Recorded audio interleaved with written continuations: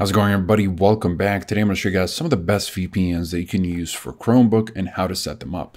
Now, it's pretty simple. All you need to do is go to your Google Play Store and just go ahead and search up either Express, Nord, and Surfshark. By the way, I've tested over a couple of dozen VPNs and I've narrowed it down to these three as the best overall. They all vary in budgets and features, so pick and choose depending on your own situation and what you're looking for out of these VPNs and your own specific needs, preferences, and budget, of course. So you're going to go to the Play Store and pick one of these, whether it's Surfshark, ExpressVPN, or NordVPN.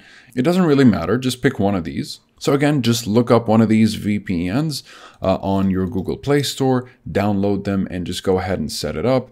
And all that's left to do after your download is grab yourself a subscription. Now, I've linked 3 links down below for Express, Nord, and Surfshark. If you want to grab yourself a subscription at a further discount, feel free to take advantage of the discounts below, and you'll be good to go once you have the VPN set up. This is essentially the client. You have the Express, Nord, and Surfshark clients, all of which are very easy to use, and you can just go to any of these. Let's say I want to unblock the US Netflix library using ExpressVPN's US server.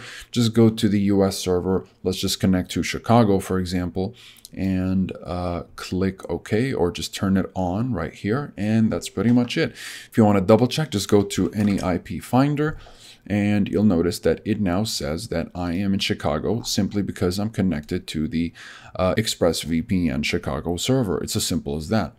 Now, if you guys are interested in learning a little bit more about these VPNs with regards to the privacy policy, speed streaming, and torrenting capabilities, as well as security and features, you'll find the full reviews down below, and you'll find the links to pricing and discounts if you want to jump straight to that. Again, as I mentioned earlier, either way, they're all covered by a 30-day money-back guarantee, so you can test drive these VPNs for 30 days risk-free. Otherwise, you can just get that refund if you're not satisfied. Besides that, comment below if you have any questions. I'll be happy to answer all of them. Like and subscribe if you'd like to support the channel and stay up to date with everything VPNs and cybersecurity. Thank you guys very much for watching. I'll see you in the next one. Have a wonderful day.